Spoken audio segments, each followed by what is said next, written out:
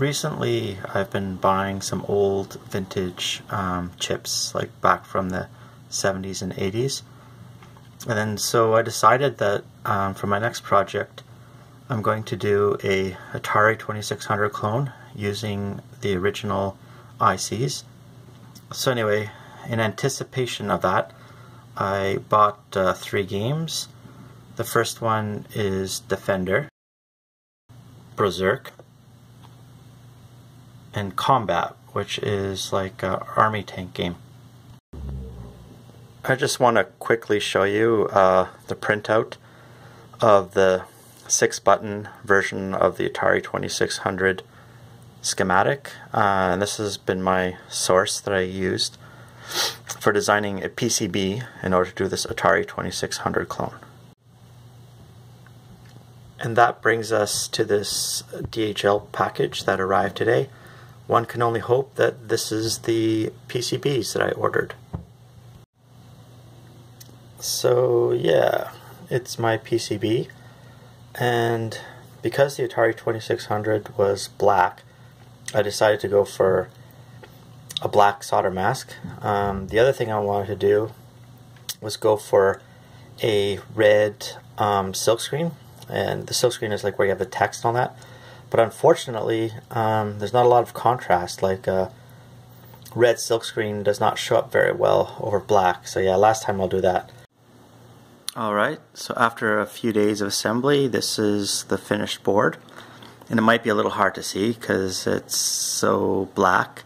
But these over here are sockets for the dip. So I'm not going to solder directly. Instead, I'm going to put these old chips into these sockets. These chips were stubborn, but I finally got them in. I'll just introduce you to each of them. So this one here is known as the TIA, which stands for Television Interface Adapter, and it ultimately connects to the audio and video. This is just a buffer. It sort of works in conjunction with the Television Interface Adapter. This is the 6507 8-bit CPU. It's essentially just like the 6502. However, it has less pins in a smaller package. It's only 28 pins. And this guy here is known as the RIOT, which I think it stands for RAM, I/O, and Timer. And it's sort of involved in reading in the values from the ports. And there is, I think, a small little bit of memory, maybe 256 bytes. So yeah, I think I'm going to plug it in now and see if it blows up or not. Alright, so this is crazy. I turned it on and I'm actually getting a display, which is great. The color's changing. It could be something, there's a color burst thing. I'm probably not synced up there. I also have no joystick. But this game, Combat, is supposed to have little army tanks. So this kind of looks the same, or it sort of matches the theme. Okay, that must be start. Oh, okay. So I think I'm able to press select and it's choosing different games. So yeah, this is cool. Again, no joystick though. So yeah, I don't know if it was apparent in the last little edit, but we have sound, which is pretty cool. I've had some setbacks with the RIOT chip.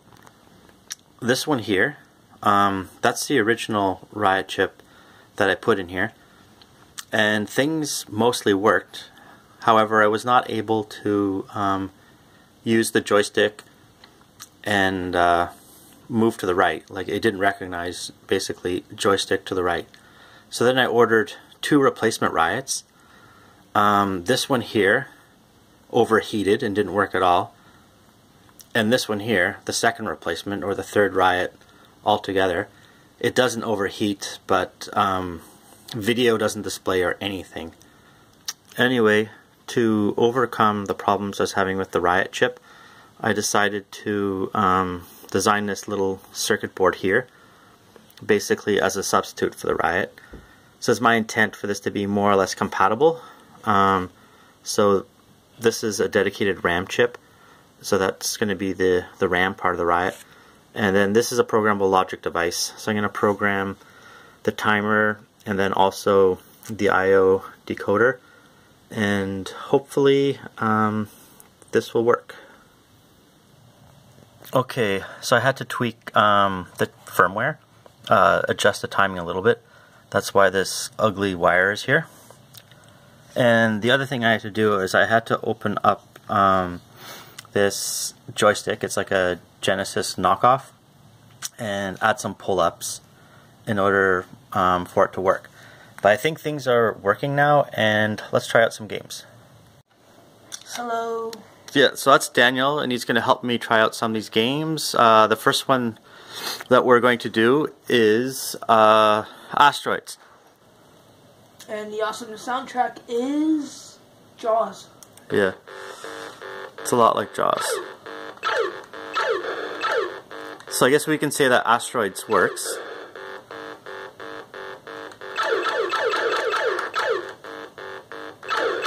And we hear the sound loud and clear.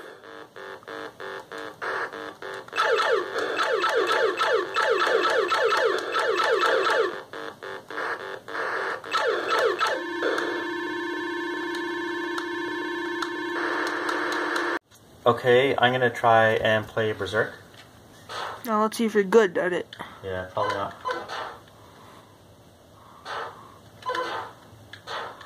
I don't have to be good because the AI in it is non-existent. They just run into the wall and stuff.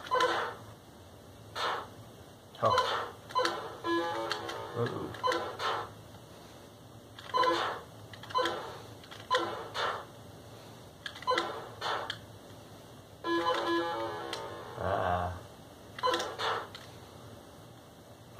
This is Space Invaders for the Atari. Yeah. No.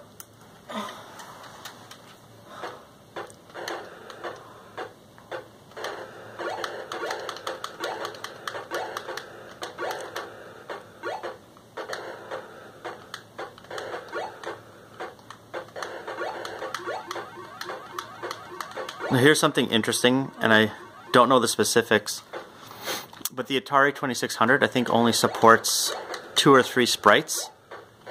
So in order to create this effect, it's like the programmer had to like continuously reposition those sprites as the television beam, the video beam, was like going across horizontally, painting the screen. So it's quite a feat for the time. So this is Yars Revenge. You want to start it? Yeah, go for it.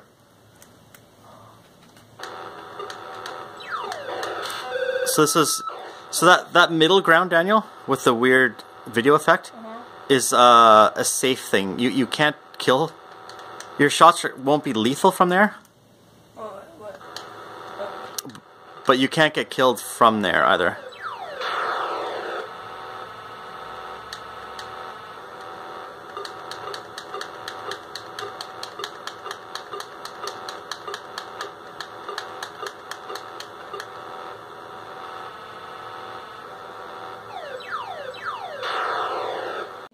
Last but not least, we got the Defender. Yes. Just one. I'm pretty sure my friend had this growing up, and maybe even my aunt at one point.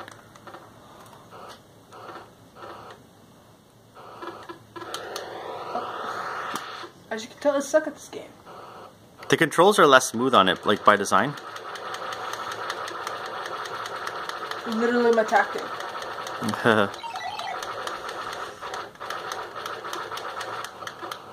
The thing that's cool about this game is that right above the play area there's like a little map That I can kind of disappear into. It's incredible that they're able to do that, because these cartridges typically only had 4K or 8K of memory.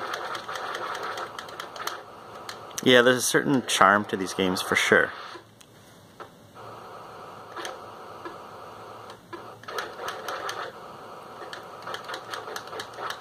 But yeah, it looks pretty good, Defender. Do you find this game's aged well? Kind of.